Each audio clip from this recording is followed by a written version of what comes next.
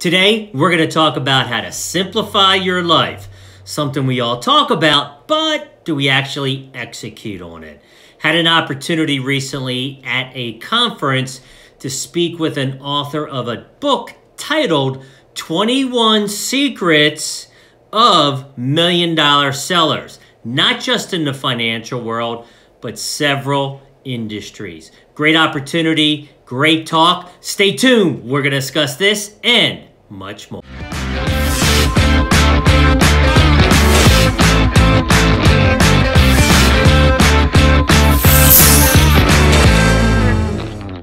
Hey, welcome back. This is Michael Loftus, Loftus Coaching and Consulting. I have a special guest. I'm at a conference in Philadelphia, the city that loves you back. You want Philly? Yeah, let's do it. Philly special. Ready? Today I have Steve Harvill. He just got doing a presentation, and he talked about simplifying your practice, simplifying your life. He talked about a lot of different things. So I'm going to ask him his opinion on some of this and hopefully bring some great wisdom. He also has a book that I recommend you buying, and I'm sure he'll give me his link and everything else. So first off, at the beginning of the presentation, you talked about everybody's a salesperson, and I mentioned that, well, you know, I'm in the relationship business, and I think I'm in the marketing and branding business. What say you? It's interesting because different kinds of companies call it different things, right? Our architectural clients call it client acquisition. They won't use the word sales. And I believe that what you gave were elements that I would put under sales. I would say relationship building is an element of good sales. And since we did our entire book around the idea of sales, it's just a different positioning for the same thing, right? It's the movement of a service or a product from one place to the other that results in an economic situation, an exchange of value, right?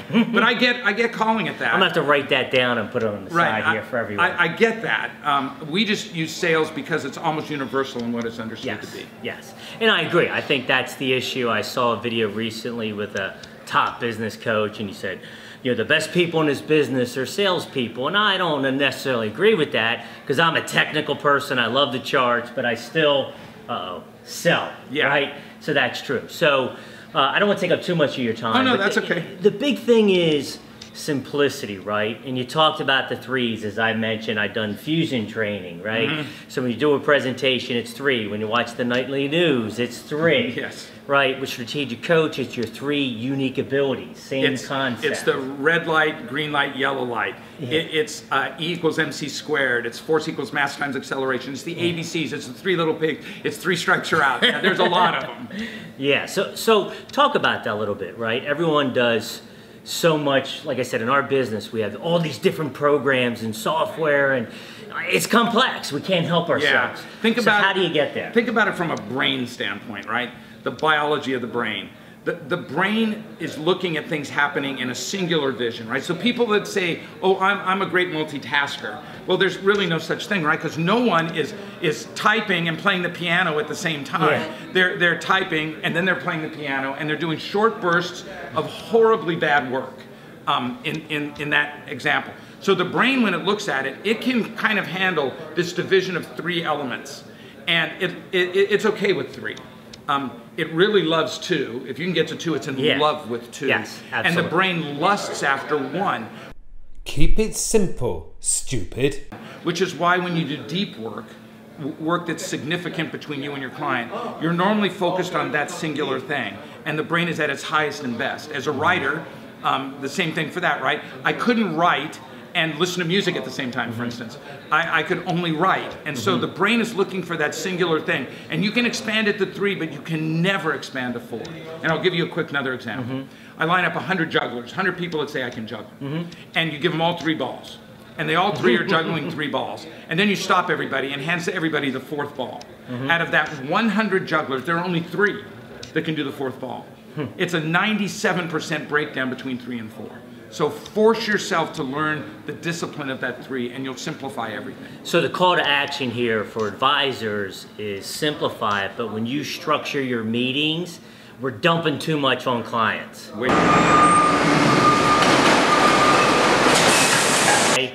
So 3, and I love it. Here's our, basically when people come in, here's our agenda today, right? Oh, if you can do an agenda, they'll love you. Yes, I send it in advance, actually. They'll love Here's our agenda items. What would you like to have? So keep it simple. And also with that, I think your message is going to get through better to your client. Yeah, the idea is to connect with your client. And if I want to know what's the #1 connective tool, it's simplicity. That's what causes connection. Most clients really don't understand the movements of the international market, bouncing of interest rates. They don't understand precious metals. They don't understand any of that stuff. You know what they want you to tell them? I can help protect your tomorrow. That's all they want.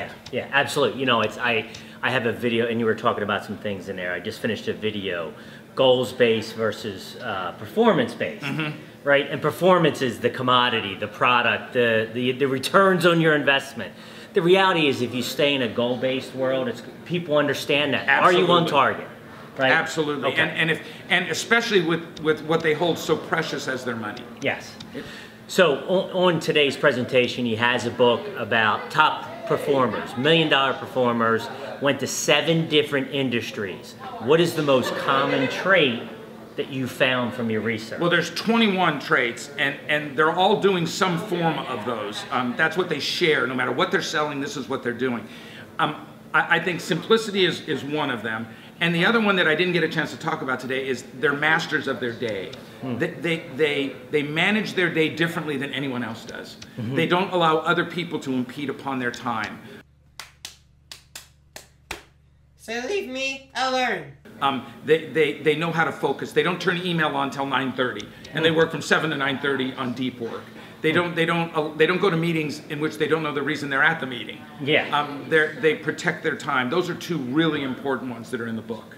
And I think that's great. I think there's a couple ways. I know in my office, this is what I do, right? We use Skype. There's an instant messaging program, so my door's shut. If you have a question or need my time, request it, and I'll tell you when I'll see you. And I have, 4 staff, right?